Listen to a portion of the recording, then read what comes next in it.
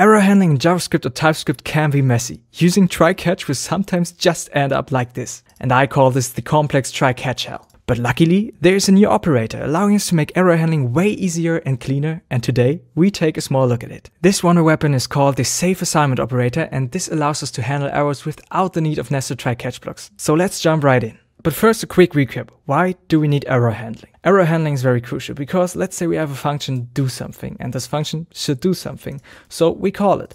The problem is inside of this function, maybe something is not working very well and an error is thrown.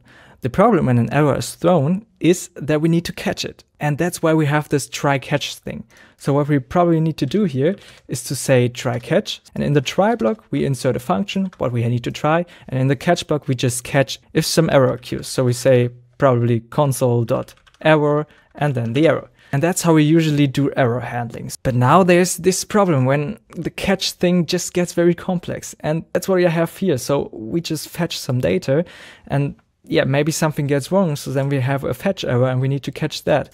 So then we have this process data and maybe something goes wrong as well here, so we catch that. And we just have a catch of the final error, the operation errors. This is all, layered up and overall very, very, very ugly because we have this mutable variables here and the overall structure is just a very beautiful to look at. So luckily we have this new feature. This new feature is called the safe assignment operator. What we can see here, so a question mark and then the equals to operator. And what this allows us to do is to just make a normal fetch, but we don't get the response back. We get the error and with the response back. So we don't need to try and catch the error. We just get it back if the error is happening. So if there's an error happening in the function we call here, so this could be any function, then this error variable is not null anymore. So there's an error inside and we can just ask if there's an error, then console error. So this is probably the part we do with the catch block. So we don't need to do that anymore. And let me tell you, this looks very, very clean, isn't it?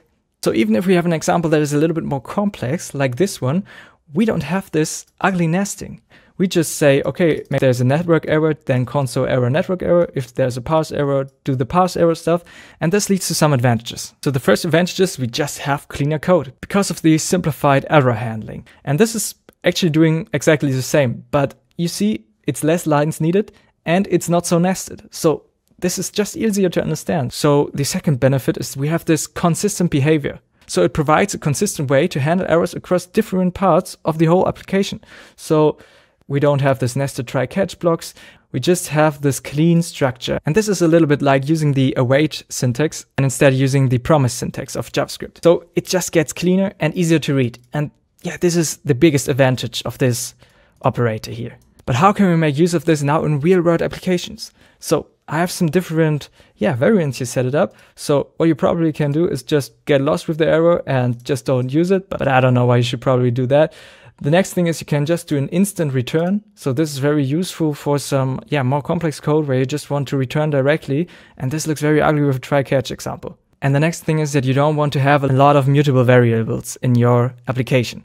So for example, with the try-catch block, we always have this, for example, write status here, and this is a let because it can't be a constant because we don't know what it is because it is different if it's in the try block and it's different if it's in the catch block. So we don't have any other possibility to just do a let here and this is at this state null and then just give it a value. But with a new way of doing things, this gets better. Like we can use the const keyword everywhere. We don't need this let keyword anymore. And the benefit of that is that we don't have mutable values and that the values we have, like the write status, can be done immutable. Yeah, maybe you ask yourself, how is this working actually? What is happening here in the background?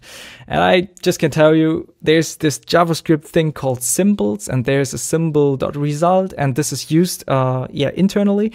But yeah, going into JavaScript symbols may come up in a whole different video. So maybe you want a video about that, tell me.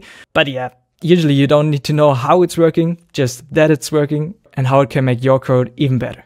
But I can read the question in your head. Can I use this right now? And sadly, no. It's currently in early draft stage, so it needs to be accepted by the TC39 committee, the group responsible for ECMAScript standards, which is responsible for what we code here in JavaScript. But if you want to be informed when this is finally dropping, then this channel is probably the best place for that. So subscribe if you don't want to miss that, and thanks to Tom for watching until here. Have a great day, and bye!